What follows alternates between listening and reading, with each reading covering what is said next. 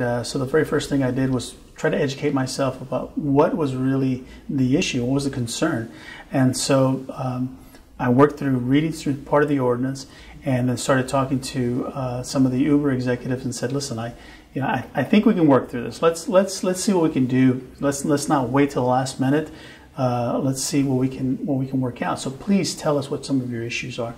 And we began a process of talking to one another, which I think that's the very first step. Just communications. We just talk.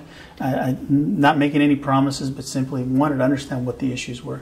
So once I started to understand the issues, I did feel that we could collaborate on something. And what I was very appreciative was that the mayor allowed me to sort of lead the effort on this. So we sat down in a room, several days, long hours. Who's we? I'll list. So it was myself, 2 Uber executives, and Eric Walsh, deputy city manager, and the chief of police, Tony Treviño, as well as the mayor's chief of staff, Jill DeYoung. And so what we began on that process was just going through line by line, and didn't allow ourselves to get stuck. What I think caught them by surprise was that I really wanted to tackle this. And I said, listen, let's just go line by line. And when we got to something, we just examined it, and if we got stuck, we went around it. We never stopped. We just kept moving. We were very positive. And so here's what's really important was that when we came up with some of this, this was truly a joint effort in which we were working together to help establish a real amendment process that included some of their concerns. So, for example, one of the big concerns was the fees. We had a fee that was attached to every driver. For some reason, they didn't want a fee that attached to every driver, so they offered to pay a one-time fee. Well, our concern was, we don't know what your numbers are, so we don't know how many people we need to hire. If we need to hire one person, it was going to cost us around $50,000 to hire that one person. Now, the city's not in the business of in terms of hiring one person, in terms of enforcing ground transportation. To take in the administrative cost of taking in the material, right?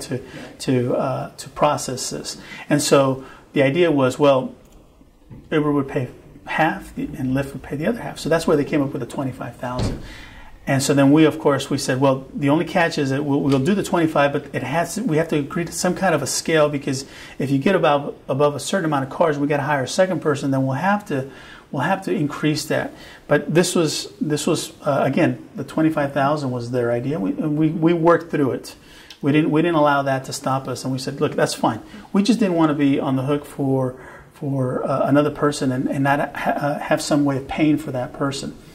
Another aspect was the insurance. So as they explained the insurance, we have 2 positions. They call them position 1 and position 2. I wish they would actually have position 1, 2, and 3, but the way they explained it was position 1 is simply turning on the app. And in their original ordinance, the original ordinance called for commercial insurance on position 1, but just turning on the app.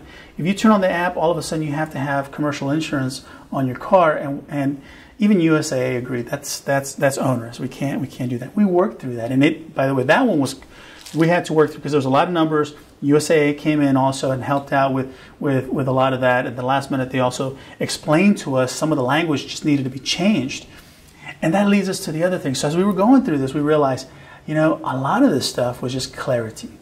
So one of those things was like spot inspections. They had this idea that a police officer could pull you over and literally take your car apart if they wanted, but that's not the case. A spot inspection just needed some clarification, which we wrote into the amendment. We had other things like the English proficiency. Well, yeah, I'm somewhat of a tech junkie myself, and I understood it was a simple miscommunication here. We don't need English proficiency because really the way the app works is there's no need for that kind of level of communication because there's no transaction, right? So the same app that you could use here, the way you would use it here, you would use it in Beijing, for example, right? And that driver's not going to speak to you in English. They just know where to take you. The transaction's done. No money's changing hands, so you don't have to be worrying about it. So we knew this is not an important issue, so we simply lined that out. Other issues regarding the drug testing, for example. So one of their big concerns is onboarding their drivers. They want to have a lot of drivers out there, a fleet of Uber drivers. And so their concern was that our drug testing policy, which was a pre-onboarding drug test, would discourage many from doing that. And they argued that it's better to do a random drug test, because if you don't know you're going to get drug tests, you wouldn't prepare for it. Well, we reviewed that with the chief of police. The chief of police said, you know what, that's actually accurate. So we all agreed on that and said, you know, that's okay. Well, we could certainly amend the ordinance to say that. That was also their idea, and we went with that. The paperwork that in the original ordinance, there's a lot of paperwork that they wanted each driver to come in and turn in. We didn't want to do that either, and certainly they don't want to do that. Their whole process is automated, and we're not in the business of trying to keep track of those kind of paper files. So we changed that too to be more automated. But the catch was that we still had to keep the 10 fingerprints. We went back and forth on that because they have a background check that's online. Their claim was that their online background check is better than a 10-print FBI background check. Again, we put it through the test. So let's talk about this. So let's see, how is it that your background check could possibly be better than a 10-print? Well, they say they check court records, they cross-reference files, and I'm sure that does do a good job of communicating somebody's potential behavior. However, the one question I had that they could not answer was, what happens after that test or that online screening? What happens if somebody commits a major crime? Well, they admitted that there's nothing. There's nothing that tells them that person committed a major offense. The 10-print is the only thing that can tell you within 24 to 48 hours if somebody committed a serious offense. And we're talking about a serious offense. It notifies ground transportation. Yes, it absolutely does. And so we get what they call it a rap back, which is basically a rap sheet, and it just shoots it to our police department, and we're able to take this information and pull these people off the road. Why do you think Uber backed out? You went back to the table, you gave them some of what they wanted. What happened? They said that the deal breaker was the 10-print background check. Okay, and that was the one thing we were not, as a council, we were not willing to yield on that because fingerprinting as a method of verifying the identity of the person who's the Uber driver. Now, they have a background check system that uses various databases, but you could be checking someone's background, but if they're not who they say they are, then what are you checking? So don't some of the other cities use 10-finger background? Yeah, Houston uses it, and there's another city, I think, in Ohio. But what the Uber folks said to me was that, well, it was a bad idea for us to agree to do that in those cities, and so we're not going to agree to do it in San Antonio. And frankly, that was not acceptable. We felt this is the standard that we want to have in order to ensure the safety of our citizens. And I think this week in Austin at the legislature, where they were up there lobbying, the state officials were asking the same questions about those fingerprints. And that is not an onerous requirement. City employees have to have them, teachers, architects. So I think it's a real reasonable request. Do the current cab drivers have to have them? So taxi cab drivers have to do it? Yes. You know, as an architect, I had to get fingerprinted.